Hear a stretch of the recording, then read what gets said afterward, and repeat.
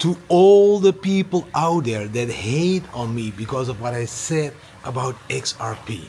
Guys, for me, my name is Didi. It's all about to be or not to be. Not to XRP. I'm gonna tell you why I called XRP a shitcoin. These are my reasons. XRP is centralized.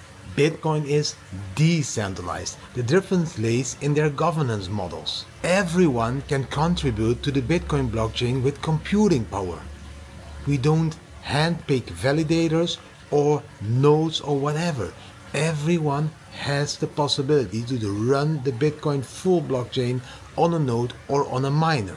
This, in contrast to what XRP is doing, running validators that are being handpicked by the Ripple company, a few of them even owned by the Ripple company, and all the others probably owned by companies that are very close to the Ripple company. It's not that everyone can become a validator like this. Impossible.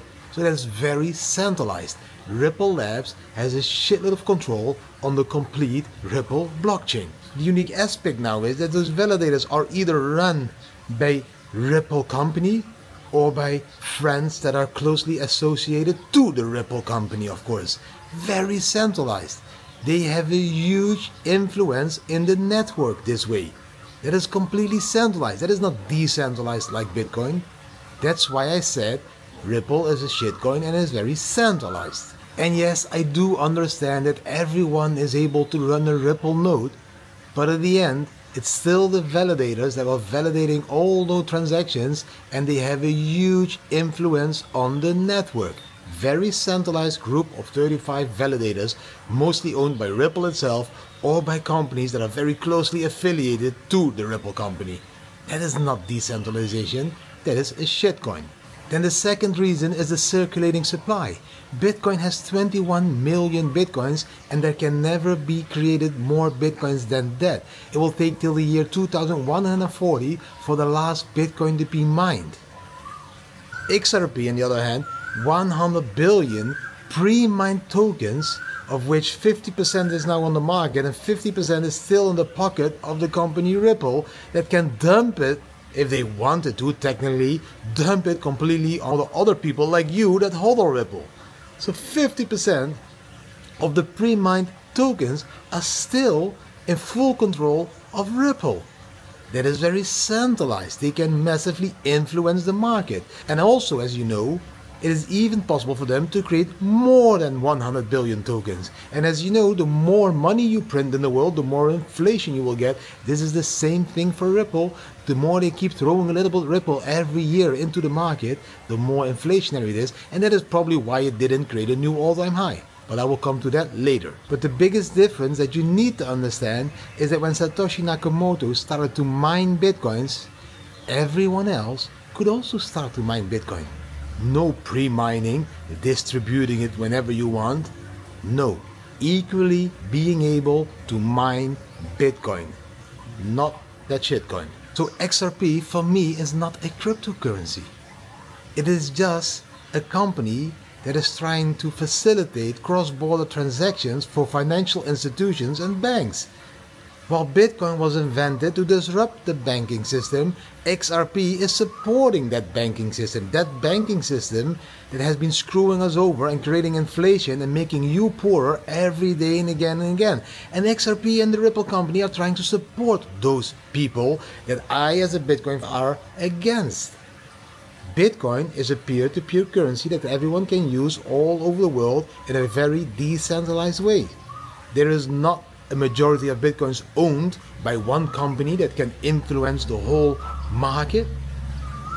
The Bitcoiners don't want to support the banks. They want to disrupt the banking system by creating an equal economy that is accessible for everyone out there, that doesn't have a centralized company above it that handpicks nodes or whatever, miners and everything. No, that is exactly what XRP is doing. It's centralized, facilitating cross-border settlements for financial institutions that have been screwing you over for the last couple of decades. I don't want to be part of that shitcoin. And the latest hack, you know, one of your bosses there at the Ripple lost like $100 million worth of Ripple. that made the validators decide to create a clawback function. So now, instead of the only function that XRP had to freeze your tokens, yes, your XRP can be frozen, now there is also a clawback function. So now they can retrieve tokens as well. Because of course they want to retrieve the $1 million worth of tokens for their boss. So the validators decided that this clawback function needed to be there. Did you vote for this as a Ripple or XRP holder? That is very centralized. A couple of validators introducing a clawback function that makes it possible for them to grab back the ripples if they think that they are not legally taken. So who's going to decide if what they think is right or wrong? Centralized as fuck. And then at the end, we still have the investment in XRP. I know it started all the way in 2012. For those XRP people that don't know it, it started way back. But you know, it started to get popular around the 2017 bull market, and most of you got in around 10 cents. And most of you experienced that beautiful all-time high of $3.30, somewhere in that area, in 2017. Now, in 2021, when Bitcoin was making again a new all-time high, XRP only reached, what, $2? $2? So that's not an all-time high in 2021. So you need to wait already now for almost 6 years for a new all-time high to happen in XRP, investment-wise, really bad. If we draw down this line, this trend line of tops, the new top in 2025 could only be like $1. Woohoo! Times 2, your capital in the next 2 years. Investment-wise, not a good currency. I would prefer to invest in currencies that go times 5, 6, or maybe times 20, not times 2. Not currencies that didn't make an all-time high in 2021 when all the other cryptocurrencies did make an all-time high.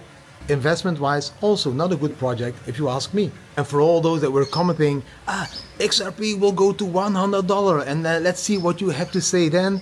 For XRP to go to $100 with the current 52 billion tokens in the market, you need to go to a market cap of 5.2 trillion. That's 4 times as much as the complete crypto market cap together at the moment. If you really believe that that is going to happen for XRP, 4 times the total cryptocurrency market cap in total in the next 2 years, sorry, but then we are really not the same. Never gonna happen, in my honest opinion. For me, XRP still a shitcoin. Sorry guys, don't shoot the messenger. This is why I think XRP is a shitcoin. It is not bad. You have Bitcoin, you have cryptocurrencies, and you have the shitcoin.